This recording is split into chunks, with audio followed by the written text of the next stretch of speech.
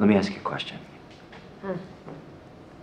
If I come to the wedding, do you think my presence will create some drama with people, not saying who, at your wedding?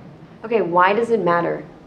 Are you that afraid of what people think of you? It's not about what they think of me. Just I want you. be a man. Come to my wedding. Who cares what anybody thinks? I just don't get why my own brother won't go to my wedding. John does not want me at your wedding.